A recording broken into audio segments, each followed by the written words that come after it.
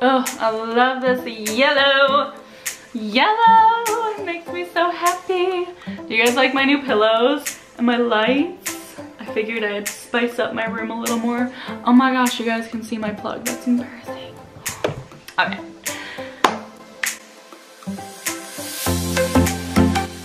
Hey guys, it's Caroline, and today I'm gonna be talking to you about Italian versus American fashion. Thank you, Ingrid, for your request. You said, I'd love to see a video on YouTube about what you've noticed in how the Italian women dress compared to Americans.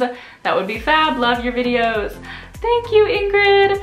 So yeah, I have something to say about that, more than something. So I decided to film a video on that today. If there is one thing I learned moving to Italy besides Italian language, it is Italian fashion. And I'm here to enlighten you, I guess, because it took me years to figure it out, and now I feel like I've got it pretty down pat, where I get compliments on my clothes, on my outfits, genuine compliments from other Italians, and I just feel like I blend in. But I've also found my own personal style, because that's important. We're not all trying to blend in here. We all want to have our own unique style, but still look Italian. So I'm here to help you do exactly that. So the first thing I will say about American fashion is that it's very much based on comfort, and people dress more for comfort. They're more casual, a lot more sporty, athletic, and it's sort of like anything goes. Bright colors, patterns, and yeah, there are just a lot of things that are going on in American fashion that you would never see in Italy. So those are a few of the ways I would describe American fashion. Yeah, I guess anything goes is the best way to put it. If people want to wear something super form-fitting when they go out at night with a lot of cleavage showing, it's totally acceptable. Whereas in Italy, they definitely dress more on the conservative side, still fitting, flattering clothes that show your curves, but just in a different way, which I will explain. Italians definitely dress more elegant overall, even if they're just going to get groceries. They'll put themselves together. They would never wear pajamas or sweatpants, and if you're trying to be a fashionable person, that's definitely not something you would see. Of course, there are always the exceptions, but we're talking fashion here, okay? Another thing are the shoes. So Italians walk pretty much everywhere.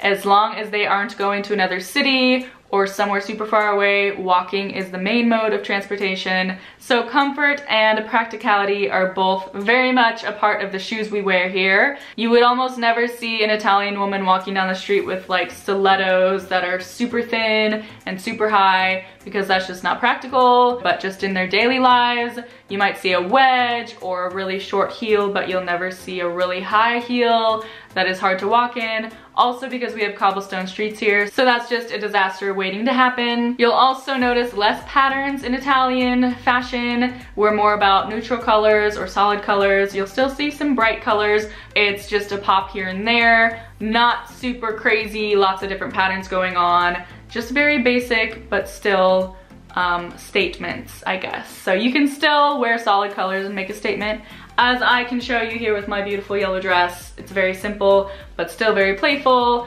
and there is a lot of like movement in the dress. I'll show you a little picture here. This is actually Katrina Designs, which is one of my best friend's boutiques here in the Cinque Terre. She also is American and lives here. So I'll put a little link below if you guys want to follow her on Instagram. She has the cutest dresses, and this is one of my favorite ones that I'm wearing. So anyways, okay, back to what I was talking about. So Italian women will play off the shape of their body without overdoing it. As you can see in the photo here, you can see my curves, you can see that I'm a woman, I'm feminine, but I'm not showing you everything. And that is a very common thing for Italian women to do. They will just kind of accentuate their curves, but they're not putting them on full display. They just tend to lean on the more conservative side. You will not see a lot of Italian women out and about with cleavage out and super short dresses or shorts or skirts.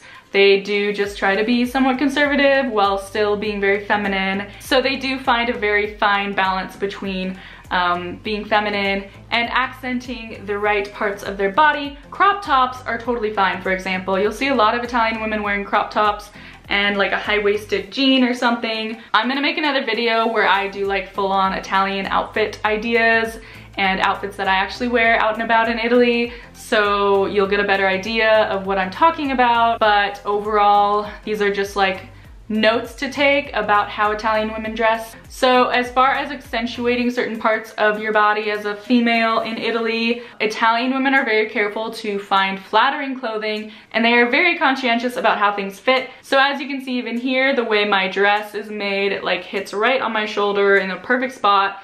And if you go shopping with an Italian woman, if I was wearing this in a size up, this would probably be down a little bit more, and they would say, oh no, no, no, you need to wear a size smaller. They're very careful about all the little details like that. So that's just something I've picked up on the more time that I've spent in Italy. And once again, even if they dress neutral, they do make bold statements with the way they dress. So there is still a lot of pow and character in the way they dress, but they just do so in a different way compared to Americans. Another thing I'll note is jewelry. So you can see today I'm just wearing these simple gold earrings. Italian women are very intentional with jewelry, so they will never wear jewelry if it's not adding something to the outfit. They do keep it more simple. If they are wearing a few bracelets, they'll make sure they all look great together and add something to the outfit. They'll never just wear like 10 bracelets of 10 different colors just because they're their lucky bracelets or something, unless they're teenagers once again, but I'm talking women's fashion here, in your 20s and beyond.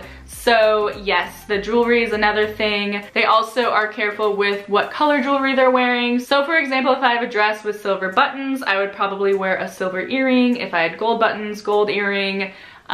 With this dress that doesn't have buttons, I could do any kind of earring, but I would have to be careful with how I'm pairing the yellow. If I had a purse with a gold chain on it, I would wear a gold earring. If I had a purse with a silver chain, I'd probably wear a silver earring. If I was wearing a jacket with gold buttons, I would put a gold earring on. So not only do they pay attention to the jewelry, but they pay attention to the purse, the shoes, the other accessories. For example, if I have a belt on and there's gold in it, I'd probably put a gold earring on. If I have a silver metal belt, I would wear a silver earring. If I wear a lighter purse, I'll wear a lighter shoe. For example, with this outfit, it's a yellow dress. I would pair it with the light summery purse, and if I put on big clunky black shoes, that probably would not be very Italian of me. Instead, I would put on a light leather sandal, and that would just bring the whole outfit together much better. So once again, in my next video, I will show you guys examples of outfits I wear every day in Italy and some staples that you can have in your wardrobe if you're trying to look more